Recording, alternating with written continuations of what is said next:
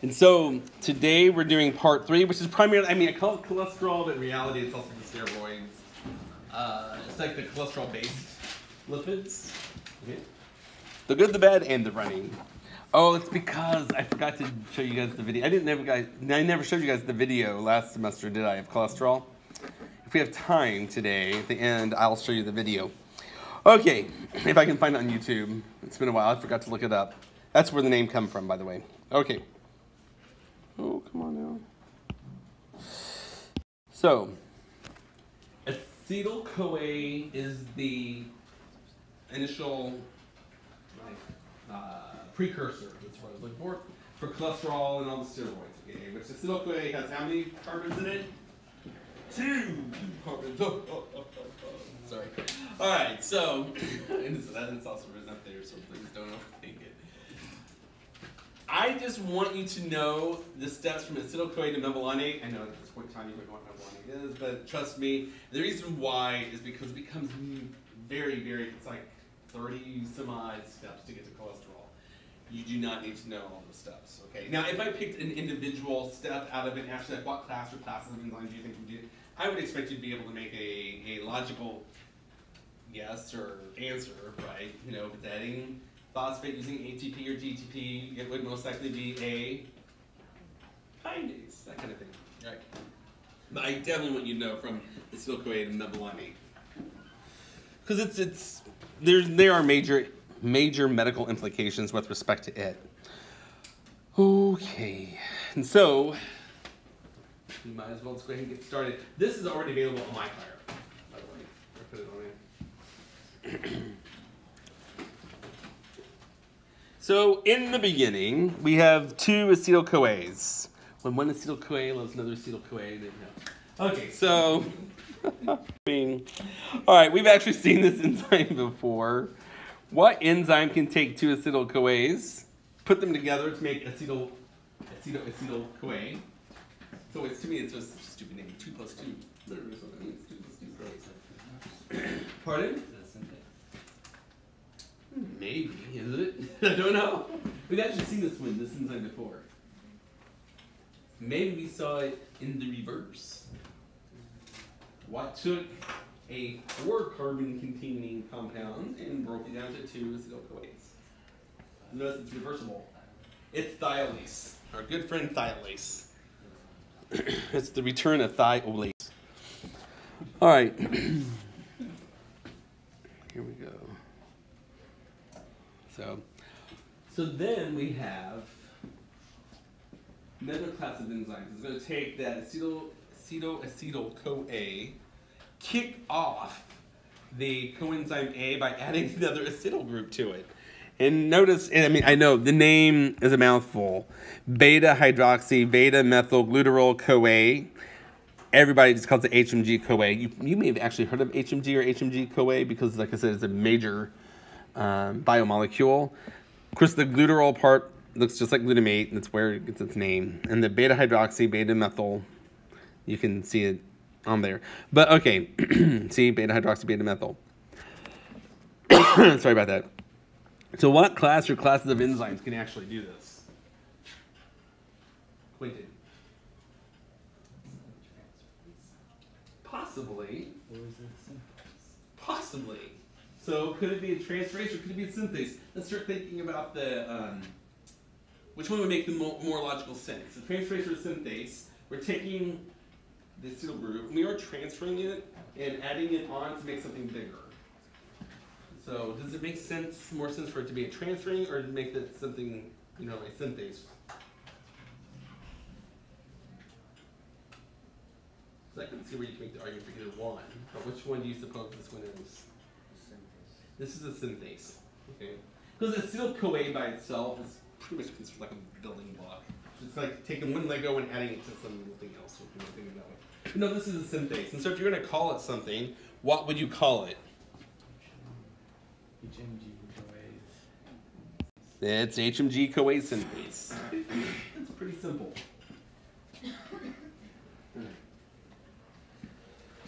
All right. And then finally, the last step to go from HMG-CoA to mevalonate Notice we utilize 2 NADPHs. We get off 2 NADPs, and we get off the coenzyme A, whereas the coenzyme A will go on to be used for the umpteen million different things that we use coenzyme A for. And that's how we get mevalonate. So what class or classes of enzymes could this be? I could see a couple of different names. What's one of them? A dehydrogenase. If you had at this point in time said, okay, it's such and such dehydrogenase, I would give you credit for it. This one does technically have what's another name for dehydrogenase?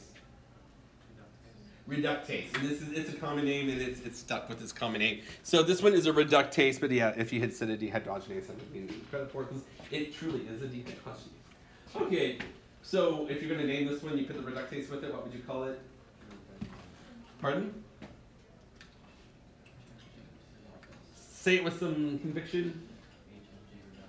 HMG. Technically, this is H-CoA reductase, which is very, very important. Why is this one so important? I mean, we will talk about it more later, but what else? Why do you suppose this stuff is so important? If you just had a guess. Pardon? Well, it does require NADPH. What else is it? Allosterically controlled. This is the major checkpoint, okay? And so there are lots of drugs that focus in right there. Because if you block it here, you block the cholesterol biosynthesis, the endogenous cholesterol biosynthesis. That's kind of redundant. You block it. Okay, so endogenous and biosynthesis would be redundant. Your body's ability to make its own cholesterol. Okay. Give everybody a moment to get caught up.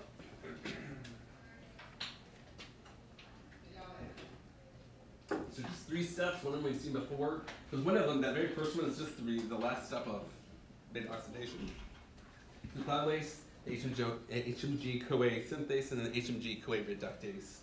And you may have already heard of, or maybe you know some people who are on HMG-CoA reductase inhibitors. Okay, like I said, it's pretty common. That's just to get to mevalonate. Then to go from mevalonate to squalene, which squalene is also considered a precursor for cholesterol. And I don't know why this little factoid stuck in my head or not, why, but it's named after sharks. Squalene. It just did. Okay, but it takes many steps.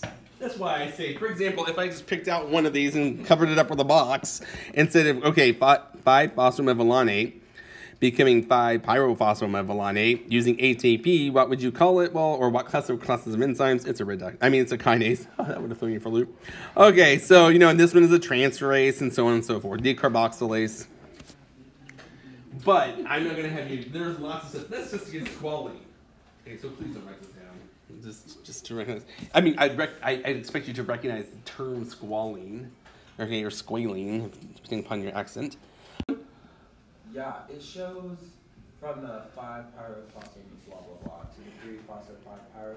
It's a decarboxylase, but it's using ATP. So, like, if you were to give us that one, how would we distinguish? If you had told me like carboxykinase or something like that, I probably would have given you credit for it. Or if you had told me it was a kinase, like is there a phosphate? Yeah, then I would have given you credit for that one.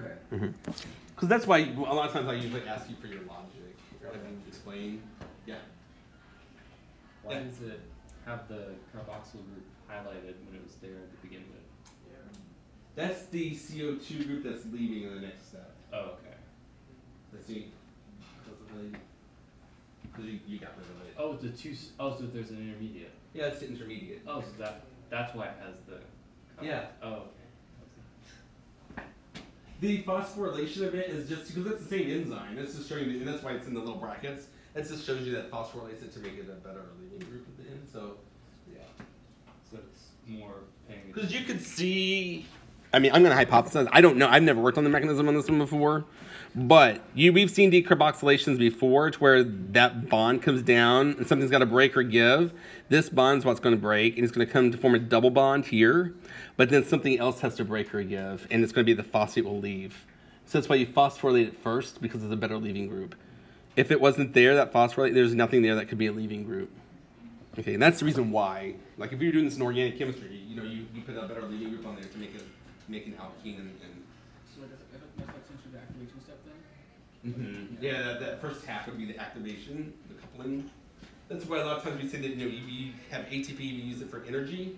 This is how we're using it for energy. You phosphorylate first, it's higher in energy, so that way it gives off phosphorylation, not phosphorylation, the removal of inorganic phosphates gives off a lot of energy. That's how you couple it together. Okay. All right. So yeah, no, this step, I would have to show you the entire thing. Because yeah, if I only showed you this part right here, I would expect you to tell me it was a kinase. Okay. Then it takes at least 25 more steps to go from squalene to cholesterol. You do not need. I didn't even have to know that. Not as a biochemistry major. Yes. Back up in that very large picture. This one. Whoops. The writing. Yeah. So there are lots of steps. You don't need to know them. Lots of research is done on it because, you know, cholesterol is bad. Well, that's what they say. But the cholesterol has its good uses too. Is that our diet is so full. All right. Then cholesterol itself is a starting material for a whole host of different compounds, including the bile salt. Well, it is a bile salt if it's an acid, but bile acids. The sex hormones, the mineralocorticoid hormones, and the glucocorticoid hormones. Okay. Like that's just from general anatomy and physiology. Nothing earth-shattering here. So all of this originally came from lowly acetyl-CoA, which in theory you could have gotten acetyl-CoA lots of different ways. You know, so that's why we could even back this all the way up. So now you can imagine and start to link things together. If you take in a lot of sugar, it's going to have an effect on this pathway as well, right? Because that sugar goes all the way down to pyruvate.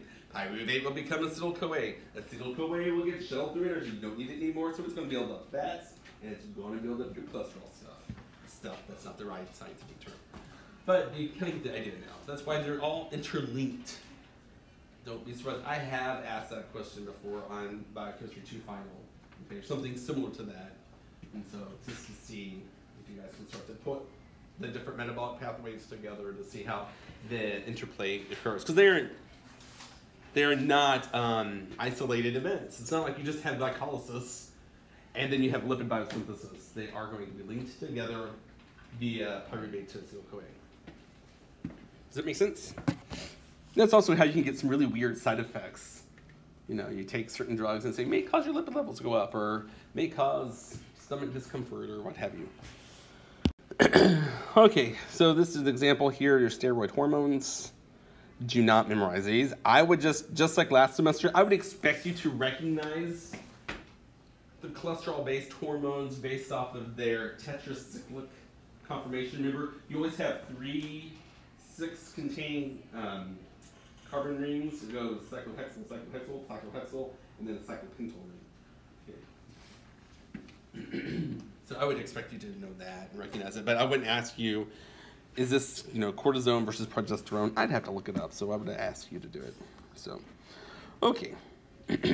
Any questions here on just like knowing what the recognition of these are in that sense? Or if I asked you, I would expect you to know testosterone is a sex hormone at this point in time. Or, you know, what an estrogen versus an androgen is. I think that's pretty safe. At the very end of your academic career at Southeastern. Okay. I do want to give you a moment to look at this and think, this has one of the strangest names, common names it's known by. But I want you to come up with the name for this enzyme.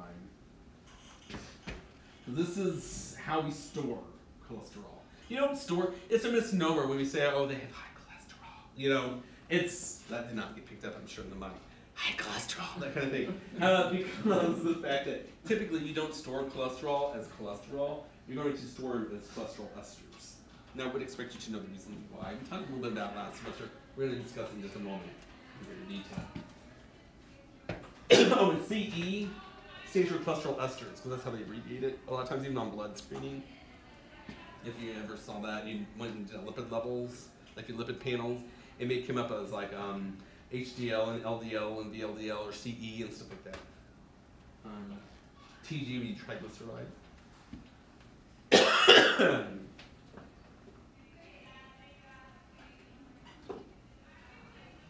This is a relatively simple process. We have cholesterol. We've got an acyl-CoA. No, this is not acetyl necessarily. So that means acyl means it could be 20 long. You know, it could be really long, or it could just be acetyl.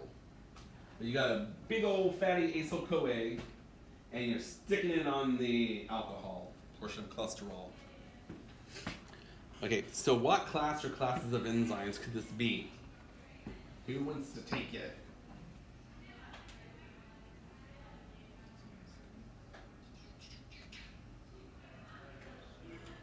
Don't overthink it.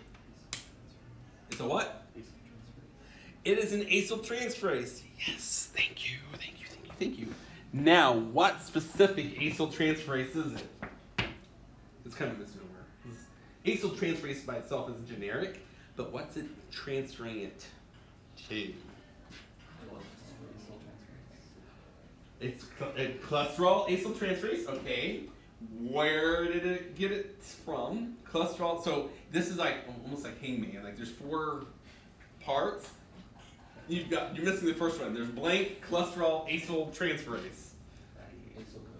Acyl-CoA. So put it all together, it's acyl-CoA, cholesterol, acyl transferase, and it's more commonly called, I break out in hives thinking about ACAT. I'm allergic to cats, that's why. It's not that I'm scared of cats. But yes, it's ACAT because it's got a name that's so long, but that's why I want you to know where the name came from. It's acyl-CoA, cholesterol, acyl transferase. It tells you exactly what it does. There's no doubt. It literally transfers an acyl group between acyl-CoA and cholesterol. But it's really long, and so they just call it ACAT. But if I told you, oh, there's a cat here, I don't know, it would have got lost. All right, so why? What's the whole purpose? Why make these cholesterol esters if you're wanting to store them? What? They're not as reactive. They're not as reactive. That's true. What else? It could be for transporting and for storage. Why? Think back to organic chemistry. What's the big difference between cholesterol and a cholesterol ester besides reactivity? That's kind of like the Miss America kind of answer. It's basic. It's hydrophilic, hydrophobic. Well, which one is it? Is it hydrophilic or hydrophobic? It could be hydrophobic up top, hydrophilic. So, is cholesterol more or less hydrophilic? Well, let's see. Or I don't know where to start with this one. You were right on one of those, but you said both. So, is cholesterol the hydrophilic one, relatively speaking, or is the hydrophobic one, relatively speaking? What? So let's vote. How many people see cholesterol is hydrophobic, cholesterol ester is hydrophilic? I know, some of you said it. Please don't tell this way with your spiritual life. Jesus. God saves. Does anyone want to make the other argument?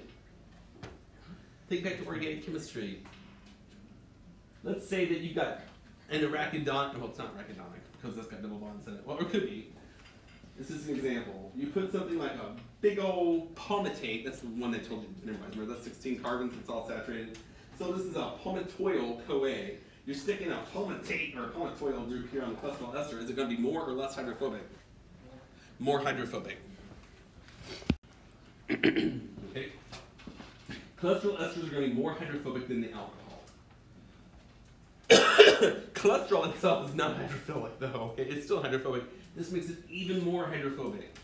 Why is that better for storage and for transport for that matter? Stays in the like membrane. It's gonna, well, that or it's gonna stay in the little droplets underneath it, because you know when the cholesterol, if you left it this way, it could be more likely to form plaques and things like that, because it can do hydrogen bonding and stuff. If you form this, they are going to stay in their little bubbles, so to speak, my word, not the scientific term for it, and to be transported, okay? Or for long-term storage. It's gonna exclude water. Okay, so it's more hydrophobic.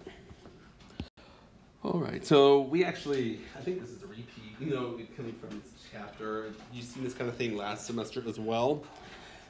I do want you to know the big difference between, don't do that to me. These are the two, there's like a delay. These are the two here that most often get discussed with respect to the lipid panels. But there's that whole, just like this one doesn't have ILDL, which is an intermediate, which again goes between LDL and HDL, and I've seen some people talk about VHDL, but it's the issue over there. Especially if you compare and contrast LDL and HDL, don't memorize the numbers, but why does it make sense that HDL is going to have more protein than LDL? It's high density, because which has a higher density, which biomolecule has a higher density, protein or like lipids? Proteins, lipids, they're fat, fat floats on top of water. Proteins, sometimes they don't necessarily. In fact, if they're greater than 1, then they won't. Okay, so that's why the higher the protein content, the higher the density. So those that tend to be lower in density will have much higher lipid content. That being said, which of those two, just comparing LDL and HDL, that's when you hear about people talk about, and it drives me nuts, even though I do too. It drives me, I always have to bite my tongue when my doctor talks to me about my good cholesterol and bad cholesterol. These are not cholesterol, people. They're cholesterol esters. They're lipoproteins. But, and it just drives me nuts. I'm going to say, you should know this. You had to take biochemistry. I know you did. So, but I don't. But she's really nice, this doctor. I have been snipping to a few times with doctors. God bless them. Okay. I told the one, they're not calling her boy anymore. I said, even my mom doesn't call me her boy. So, you didn't birth me, so. She said, oh, we're going to use the big boy cuff. Don't do that. So, okay. All right. So, which one of these, LDL or HDL, is the good, quote unquote, good cholesterol? Because whenever they talk about good cholesterol and bad cholesterol, these are the two they're comparing. Which one is good? HDL. HDL. Okay? The way that I think about it is happy DL. Happy is good. And I can think of something else. Lame. So, whatever, what's your mode? LDL is the bad cholesterol. And once again, another thing medically to keep in mind is that it's not just the sheer values when you do your lipid panels. Another thing they do is they look at the ratio of either LDL to HDL. Because, I very rarely offend myself. My lipid panel, my LDL is good. It is in the favorable range, but my HDL is too low. Okay, and it's a genetic thing. My grandfather had the same issue. My dad has the same issue. One of these doesn't have the same issue since it appears to be that men in my family do. And so then the ratio gets off. Okay, and so then we have to have special diets and things like that. So, but that's why it's not that my bad cholesterol is bad. is wrong. I can't think. Hopefully you understand. I've had 2 hours of sleep, so I'm not making much sense. All right, but my ratio gets off, and so that's one thing to keep in mind. That's what this next thing is saying. I already said that HDL is the good. It does drive me nuts. We still talk about this. This is the common vernacular. Like if you're talking to your granny and you say about how's your good cholesterol, grandma, then you're talking about the HDL. Okay. Now, if you are talking to a biochemist or maybe a doctor that's an endocrinologist or something, they may correct you, saying technically it's cholesterol esters that's on the inside, and those are lipids. It's not just cholesterol. You can see here, it's not just cholesterol esters. The quote unquote good is over half protein. So therefore, so you can see it. Right. Chylomicrons, by the way, are those that are the lowest in density. And those are nasty looking things. Chylomicrons, like how many people just ate? How many people just had Papa John's? Did anyone have Papa John's? What did you eat? Spaghetti. It probably would affect it too. And so, or French fries or anything that's kind of starchy. This is what it should look like. See, it's nasty. All right, so you look at this, and it looks even worse if you look at it on the computer whenever you look at this. That right after you eat, especially something that's starchy or higher in lipids, then if they try to take your blood after that, there's a definite pull. That's not the serial killer or something like Dexter. But it's a little bit more difficult. It's more fat latent than it would be like if you extra fast. Okay, because the chylomicrons actually are slipping after you eat. They're nasty. Okay. Any questions so far? Because now we're going to kind of start to put some of these things together with the cartoon that I like that I completely plagiarized from the old book. I like it better than the one in your book. Okay. Understand this and the logic behind it. I showed you something similar this last semester when we did lipids as well. This is one of the few things that the nursing biochemistry kind of textbook I thought did well. Okay. First of all, the little picture on the left is one that we've seen something like that before. It's just to show you kind of what these lipoprotein complexes look like. That's why on the inside there's cholesterol esters, there's triglycerides, there's lots of different things. It's not just cholesterol per se, because technically cholesterol is usually going to be in the lipid itself. Okay, but understand this right here. So this is just to show you LDL, once again, is that the good, quote unquote good or the bad cholesterol? LDL? It's bad, it's lame. Okay, so the LDL comes, it has apolipoprotein, or I'm sorry, apoprotein B100 on it, and it's going to bind to its receptor. There's that clathrin-coated pit that gets recruited once there's the conformational change, and it does encapsulate, or no, invaginate, that's a better word for it, invaginate the membrane right there in order to pinch it off. Okay, and that's when it's going to internalize it within the cell.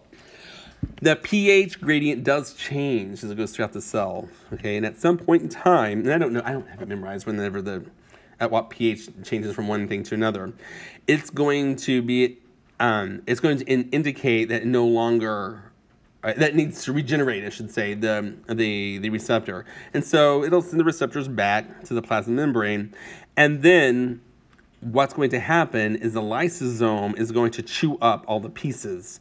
The protein portions of it can be used for protein synthesis or the whole host of different things that we've seen amino acids be used for. It's the lipids that we're going to be focusing on right now. Okay, and the lipids are going to be broken down. You have your cholesterol and cholesterol esters. All right, so that's one way to get cholesterol. The second way to get cholesterol, and that's the exogenous, that from your diet. From your body, we've already talked about right now the synthesis of cholesterol. It goes through HMG-CoA reductase, which is kind of like the gatekeeper of the whole system. It has, another 30 steps or so that goes all the way down to make cholesterol. The cholesterol is going to increase in concentration, either exogenously or endogenously. And then ACAT comes in and it transfers the acyl group on it. That way we can store it. All right. So now, how does this thing get activated or inhibited?